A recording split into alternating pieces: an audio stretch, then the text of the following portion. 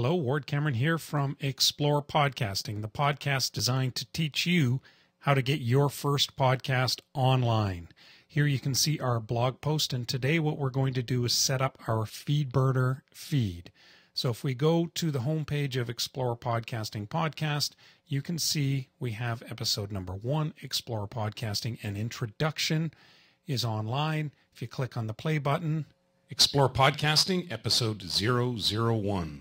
The podcast will begin to play. But one thing you will also notice is that this main blog page includes more than just audio files. It also includes blog posts about other podcasting related subjects. And for the feed that we're creating, which is the feed that will be picked up by iTunes, we want to select only the audio files, only the actual podcast episodes.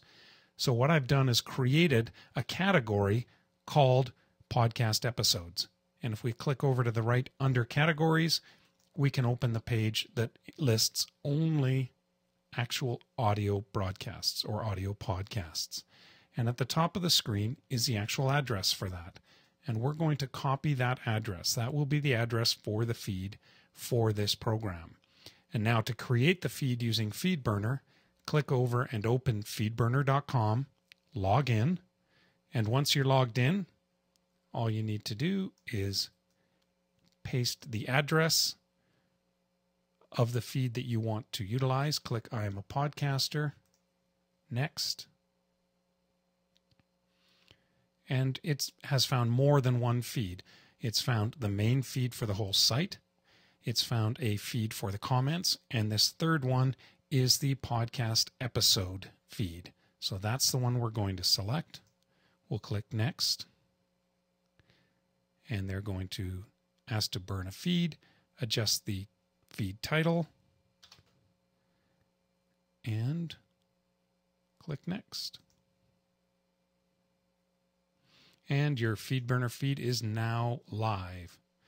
Want to dress it up a bit?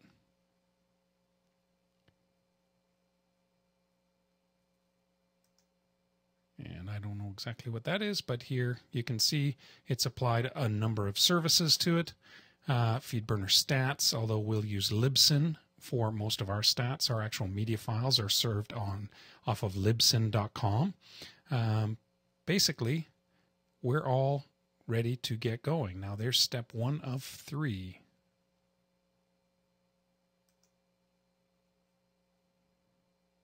Configure your podcast to tell iTunes how to list it. And I'm going to do it from audio files only because those are the only files that I want to go to iTunes. Categories, technology, subcategories, podcasting. At this point, I don't have a podcast. So let's see what that shows up. That doesn't show up anything. So I don't have an image right now. I will add some cover art later.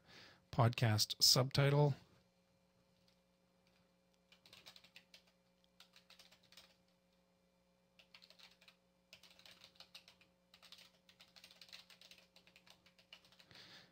Is learn how to create and publish your first podcast. And a quick summary.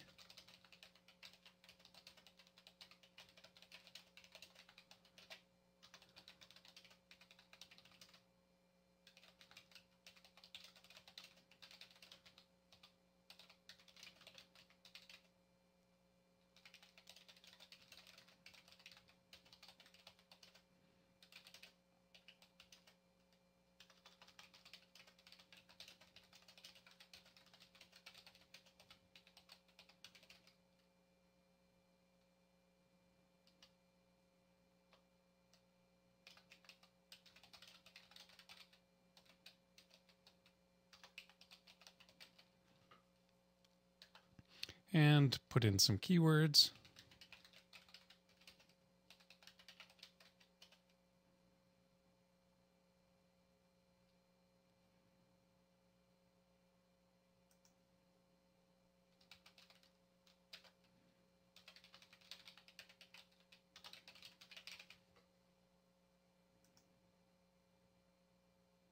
Contains explicit content. No. Copyright.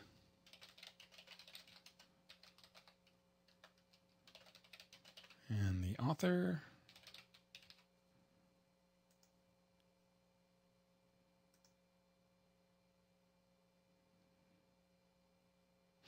Feedburner Stats automatically measures the general traffic level for your feed.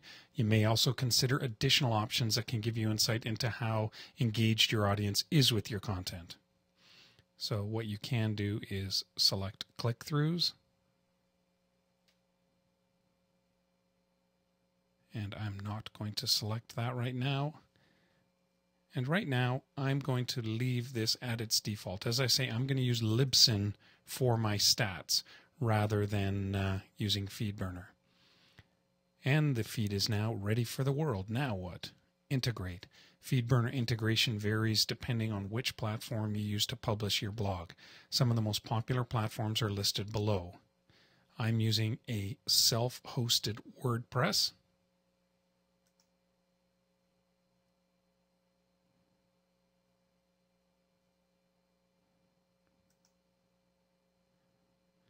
And it says, for the best results using Feedburner with your self-hosted WordPress site, we recommend the Feedburner Feedsmith plugin, originally authored by Steve Smith. And what I will do is download that plugin.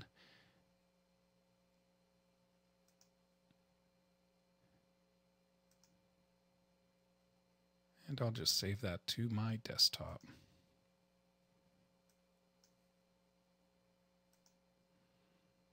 And I'll install that later. Other than that, our Feedburner feed is all set. And we should be able to pull up our feeds here.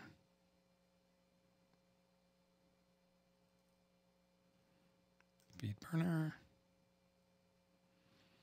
And there's our first feed, Explore Podcasting Podcast.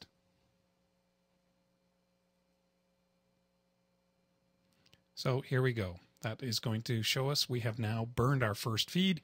That will eventually go into iTunes, and people will be able to subscribe to the Explore Podcasting podcast directly from iTunes with the feed coming from WordPress and the files being hosted on Libsyn. I hope you found that helpful. Check us out at explorepodcasting.com. I'm Ward Cameron, and we'll talk to you soon.